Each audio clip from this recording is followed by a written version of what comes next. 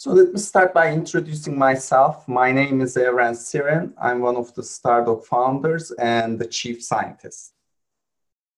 So today we'll talk about the basics of RDF data validation and talk about why it is important. We will go over the core features of the SHACL constraint language and explain how SHACL validation interacts with reasoning. I will show a quick demo of the Stardog's integrity constraint validation capability and also discuss on-demand validation versus transactional validation. So, okay, let's start with the quick motivation. So as you know, RDF is the core data modeling language used for knowledge graphs. And the main use case we see for knowledge graphs is to connect disparate data sources. Knowledge graphs make it easier to unify data from different schemas due to the flexibility they provide. In a classical relational model, data is represented in rows and columns. The links between entities are represented as foreign key relationships between the tables. The structure is very rigid and cannot be changed easily dynamically. In contrast, graph models provide a lot of freedom as to how nodes are linked to each other, making it suitable for highly connected and constantly evolving data. But as any software developer can tell you, having a lot of flexibility makes errors more likely too. The contrast between strongly typed and weakly typed programming languages comes to mind, where weak typing makes the code more flexible, but might cause some errors to be missed at development time and eventually lead to runtime failures. Strong typing, on the other hand, gives you guarantees about correctness, but then you have to use things like typecasting to work around the rigidity of strong typing. So when it comes to data modeling and validation, we have a similar situation where we are trying to find the sweet spot between having a flexible data model and the ability to validate data model. And now let's look at an actual RDF graph and see what kind of validation functionality we need. And here we see a small snippet from a larger music data set. In this music graph, we have nodes representing musicians, albums, and songs. For example, there's a node representing the band The Beatles, nodes representing its members, one of their studio albums, and a song from that album.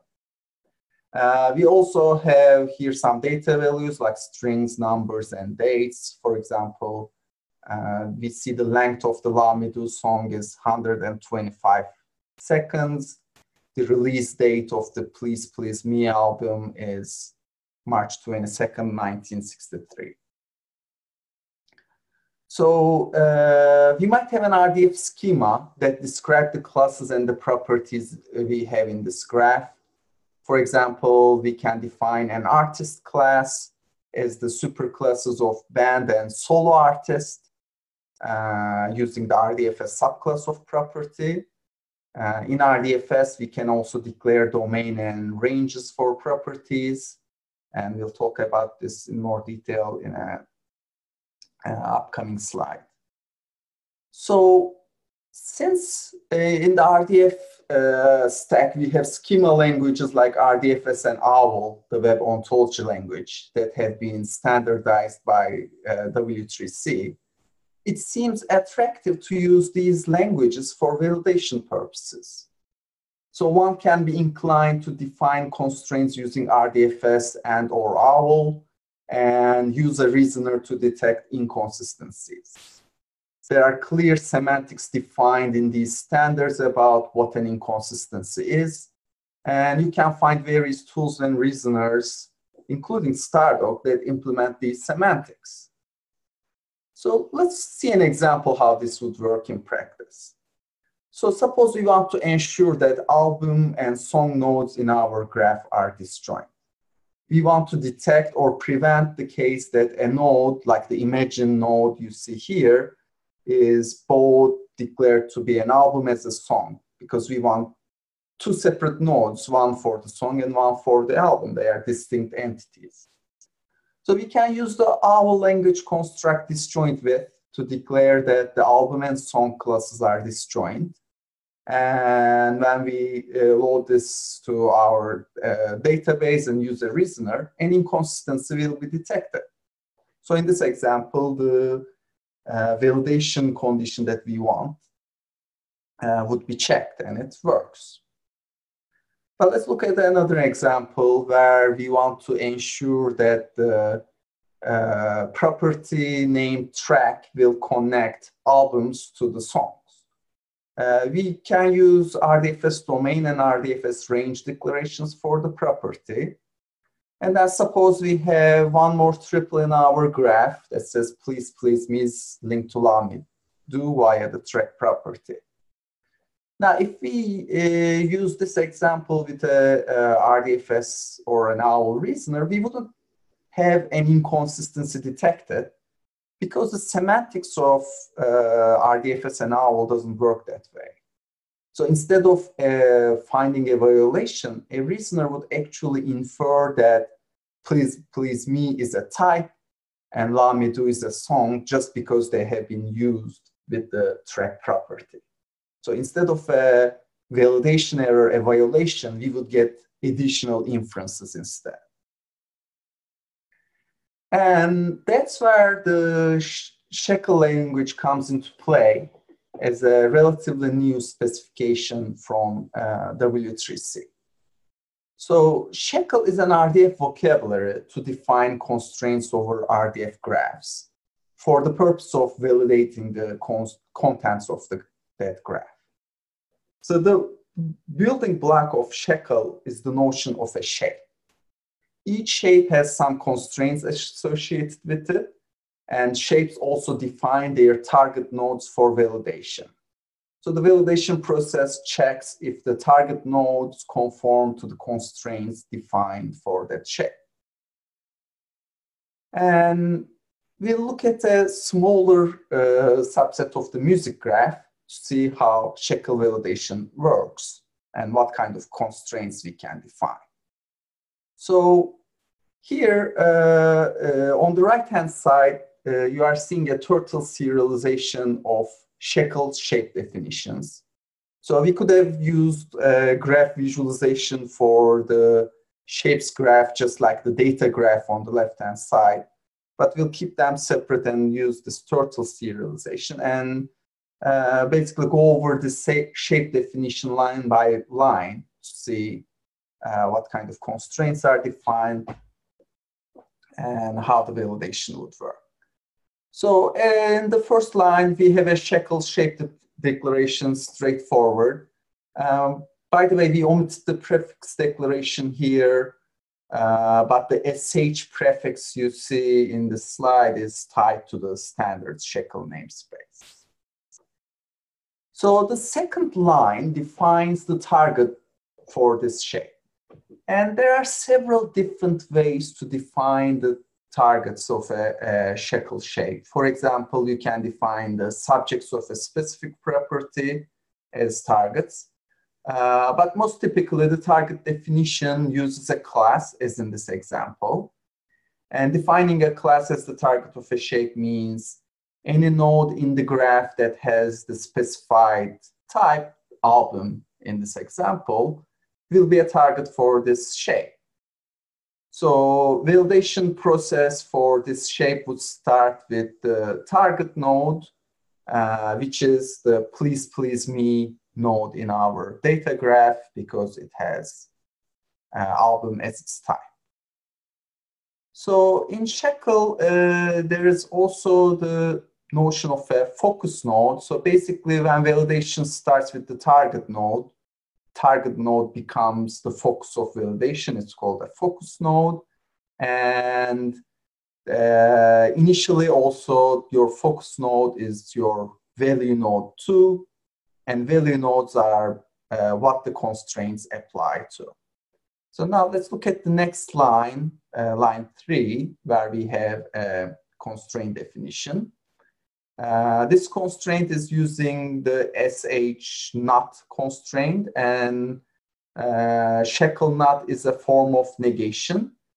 And this constraint says that our value node should not satisfy the shape specified as the argument. And the argument of our not constraint here is actually an anonymous shape here, as indicated by the square brackets enclosing the B node triples. And inside the anonymous shape, we say the constraint using SH class property. So the SH class constraint says the value node should have the specified type.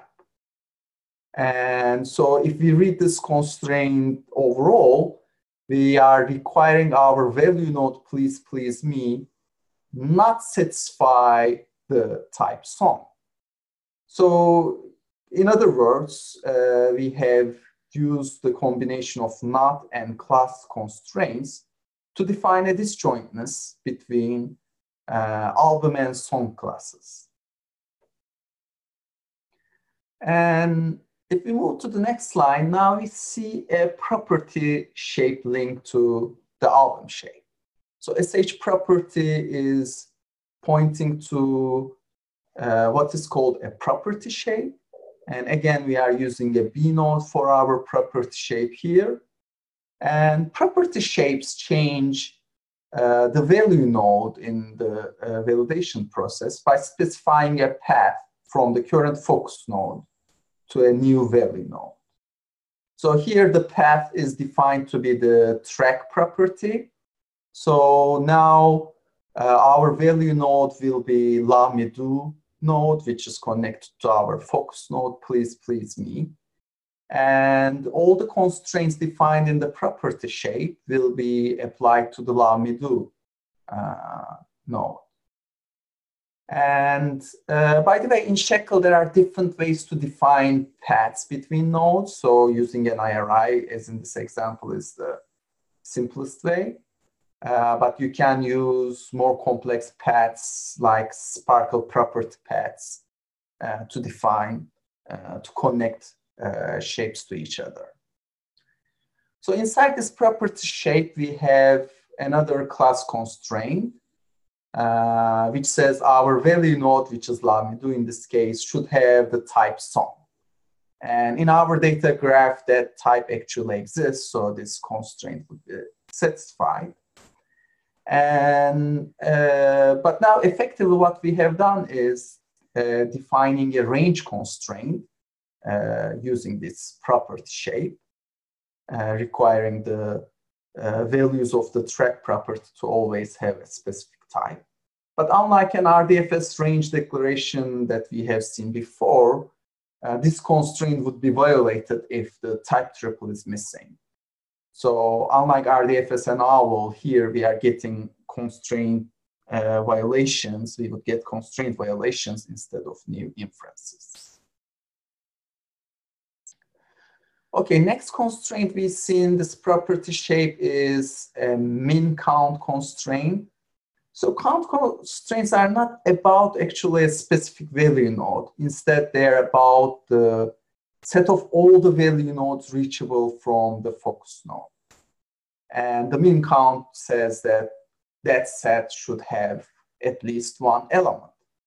So for our focus node, please, please me, there's only a single node reachable by the path, the track property. So this constraint would be satisfied because there's at least one node. Let's look at the next property shape attached to our album shape. This time the value nodes are reached via the date property. So the date value that you see here becomes our new value node for the context of this property shape. And at line 11, we have a data type constraint, which is another form of a range constraint in SHACL. But this time, we are requiring the nodes reachable by the date property to be a literal, and that literal to have the XSD data type. So if please me was connected to a date which is not a literal, or the literal does not have the XSD date data type, there would be a violation in that case. We have a min count constraint for the date shape as well, which is similar to the previous one, but there's also a max count constraint for dates. And this max count works similar like min count, but this time we are restricting the maximum number of nodes reachable by the path. So in this case, we want each album to have one and only one release date associated with it. So we have defined both a min count constraint and a max count constraint. Okay, so these are some of the commonly used SHACL constraint types. But actually in the specification, there are many more kinds of constraint types that you can use in your shapes. And most of them are quite straightforward, like specifying a maximum value for a numeric property or comparing different property values in your graphs. And whenever the expressivity of these built-in constraints are not sufficient, you also have the option of attaching a SPARCL query to your shapes as a SHACL constraint as well. So you have a lot of flexibility as to how you can define these constraints and how you can restrict the shapes of your graph through SHACL constraints. So in the SHACL specification, in addition to these constraint types, there's also a definition of what the validation results will look like. And validation results themselves are represented in RDF as well. So here in this slide, we have a simplified version of the album shape. The difference you'll notice here is instead of an anonymous property shape, now we are using an IRI to identify the album date shape. So the meaning of the constraints does not change, but now there's an explicit IRI that refers to the property shape. And as you can see in our sample data graph, the date value in this example is not using the correct data type. So the data type constraint for the date value is violated. And as a result, a SHACL validator would generate a validation result. So a validation result will have several fields, like it will refer to the source shape. In this case, album date shape is our source. And that's the reason that we have used an IRI instead of a B node. Otherwise, in your SHACL validation results, you would just get a B node, which would be much harder to map to the actual shapes in your definition. There's a source constraint component saying a data type constraint was violated in this case. And then the focus node, result path, and the value is basically giving us the triple that caused the validation error. In your SHACL shapes, you can describe a message that will be attached to validation results. In this case, we haven't used a message. So Stardog validator, for example, would create an automated message in this case. So it says value must have type XSD date, but as we see here, the value is using a different data type. Okay, let's look another validation result example. So we have the same simplified album shape example. We have the max count constraint here, but in our data graph, we have two distinct date values associated with the album. Now, the validation result structurally looks very similar. Source constraints component now says it's a max count constraint that was violated. And there's also not a value node in this validation result, as you can notice, because as we mentioned before, count constraints are not about a single value node. So you won't get a value node for the violations of count constraints. Okay, so now let's switch to Stardog Studio, the development environment for Stardog, to see how these constraints and how validation works in practice. So right now I'm connected to a Stardog server. You can see on the lower bottom of the screen that I have a Stardog server running in the background. I have an empty database that I created. It's called Webinar. There's a default namespace associated with this database, which is the namespace we use for our tutorials and webinars. And now I will open a directory that contains some sample data and sample constraints. So here on the left-hand side, we are seeing the contents of that directory. And this is a GitHub repo called Stardog Tutorials. I'll share the link with you after the demo.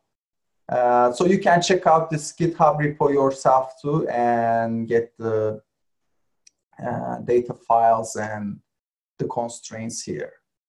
So under this SHACL directory, there's a data file called invalid.ttl, which looks like the music graph that I have shown at the beginning, but we have introduced some validation errors on purpose here, like multiple date values, using the incorrect type for length, and so on. And I will first load this data into my webinar database. So there are no constraints so far, so the data is loaded without any problems. And here in this directory, I also have a definition of SHACL shapes, which looks like the examples we have seen, like the album shape you can see here, but it has some more details. It has shapes defined for songs, artists, bands, and so on as well. So right now, we open this file just as a regular turtle file. But if you go to the right bottom panel here, you can change this type of file to be SHACL. And now you'll notice that the SHACL vocabulary is highlighted in a bold font. So in this SHACL mode, the editor in Studio is aware that you are editing the SHACL constraints and will provide syntax completion, auto-completion, and syntax highlighting based on that. So one thing that's additional in this shape definitions is the notion of linking two shapes through the node constraint. So here, for example, we have a shape for artists. The target is the artist class. And it's referring to the name shape as another constraint that the value nodes should satisfy. The name shape itself does not have a target, so it wouldn't be used for validation by itself, but it's defining a property shape for the name property, requiring to have at least one name value, and that name value to be of string data type. And you are seeing that we are reusing the name shape for artists, albums, and songs. So this is a kind of an import mechanism in some sense. So we are applying the constraints defined for name shape in these different shapes that have different targets. Okay, so since this is a turtle file, I can add it directly to my database. So it would be part of the instance data as well and would still be used for validation. But in Stardog, we also have the notion of adding these as constraints. And when I click add as constraint, this will be stored as part of the system database. So if you write a SPARQL query against your database, for example, you wouldn't get the shape definitions as a result. As I said, you have the option of storing the shapes along with your data, maybe using a named graph. But you also have the option of separating your constraints from your data too. And so now we have our data in our database, constraints added as well. So I can click the validate button here to get the SHACL validation results for our data graph using these SHACL constraints. So a SHACL validation returns a validation report. So at the beginning, we have this B node that says there's a validation report, and the instance graph, the data graph does not conform to the constraints in our shapes. So this is just a Boolean value to indicate if there were any violations or not. And then you see the list of validation results that have been computed. So these are similar to the examples we have seen before. Like love me do is violating the data type constraint. It was supposed to be an integer, but this is a decimal value, not an integer value. There's the more than one date values for the album, so on and so forth. But as you notice here, I mean, we have the invalid data loaded into our database, and we have done what we call an on-demand validation. We have now getting these validation results, and we have the option of fixing these validation errors or leaving it in there if you'd like to allow that invalid data to be stored in your database. But in some use cases, you will want to have invalid data not to be loaded into your database at all. So I'll create a new database here to demonstrate the transactional validation capability. So I'll call this database a strict database. I'll take this offline and enable the integrity constraint validation feature. So when I enable this, save the changes and bring the database online, now this database will always, oh, I did it for the webinar database by mistake. Okay, so let's do it for the strict database, enable AIC validation. Okay, let's do it again. Enable this, save changes, bring the database online. Now, let's add these constraints to our strict database. So add these as constraint to the strict database. And if I run validation now, we have no instances. This is an empty database. So we get a validation report that says the database conforms to the constraints. But if I try to add this invalid data into my database, now you'll notice an error message saying that the data failed to add. Here in Studio, we are not seeing the reason for the validation error. That's something we will add in a future version, but I'll now switch to the Stardog server logs, where you will actually see a validation result printed as the reason for the failure in the transaction. And here it's just showing the first validation error that was found. Allow me to length property does not satisfy the integer value. So now Stardog is not allowing us to add the invalid data. So there's a valid version of this data that doesn't have multiple date values using the correct data types. Now, if I try to add this data, though, there will still be an error here.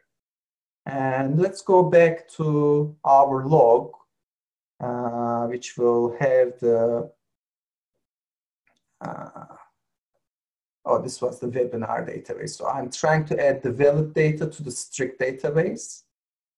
And now the error message is different. And now it's saying that please please me is connected to the Beatles node through the artist type, but the value node, the Beatles, does not have the artist type. So in our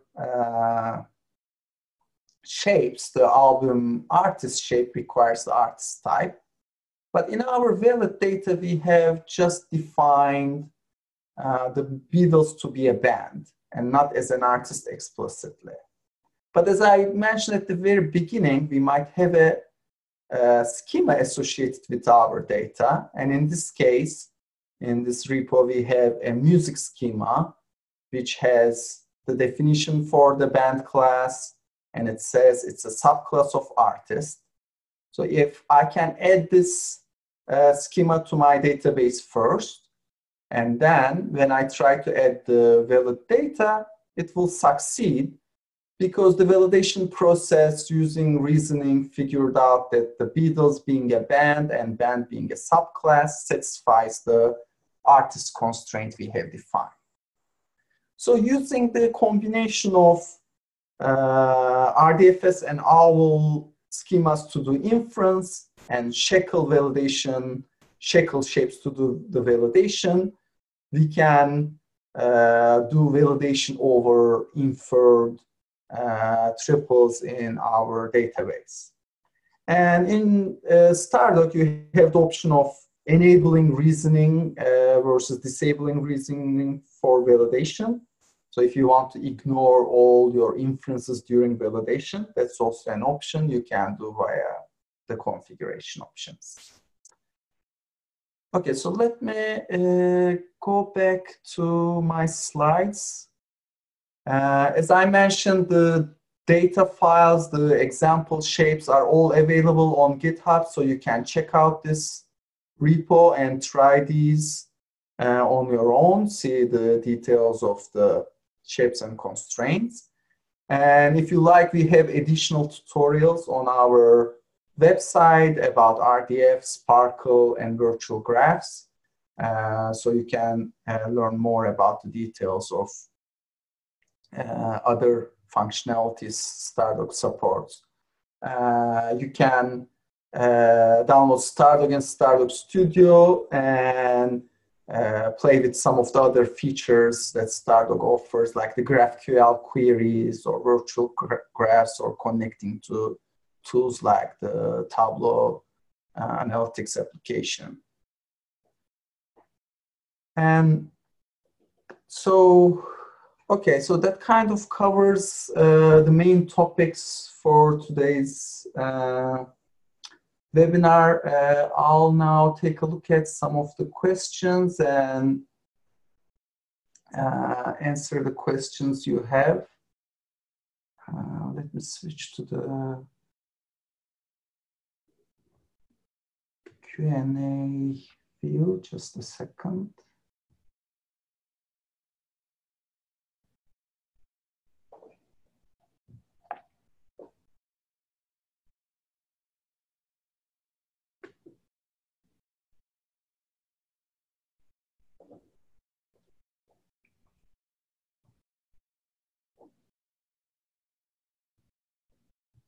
Okay, I'm still not being able to see the questions. I see there are some questions there.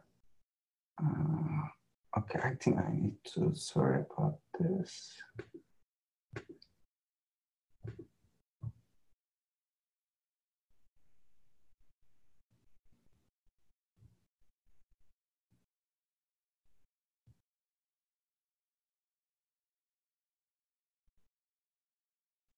Okay, if you have questions, then just put it on the chat channel maybe, because I'm not being able to open the Q&A view right now, and we'll get to those questions, send answers to those questions after the webinar, but if you can paste questions. Okay, I see some questions here. What about using SH node in a property shape? Does Stardog propagate the constraints to neighbors of the focus node? Yes, I mean, the whole point of SHACL is to use combination of constraints. So if you put an SH node inside a property shape, then those constraints will be applied to the neighbors, and you can have any levels of nesting as you want. But cycles are not allowed, so you cannot have cyclic references through the node constraints. Instead, you would use different targets for to avoid the cycles. Okay, doesn't SH target class album already imply that SH not class song? I don't say. Okay, so this is there is no requirement in RDF that a node will have a single type. So just because you say that a node is of type album doesn't actually exclude it from being described as a node. That's kind of the flexibility you get. So you can assign multiple types to a node like that. So you would need an actual constraint to make sure that's not happening as we did here. Can I replace all use of spin with Stardog's SHACL, even though SHACL rules not available in Stardog?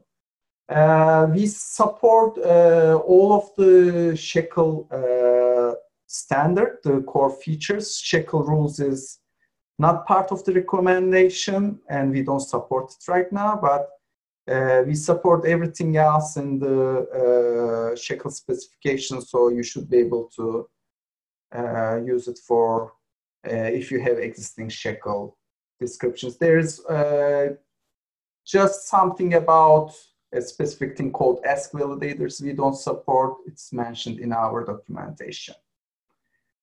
Validation is certainly important, says the next question, but could SHACL not also be used as a modeling tool defining the basic structure of a knowledge graph?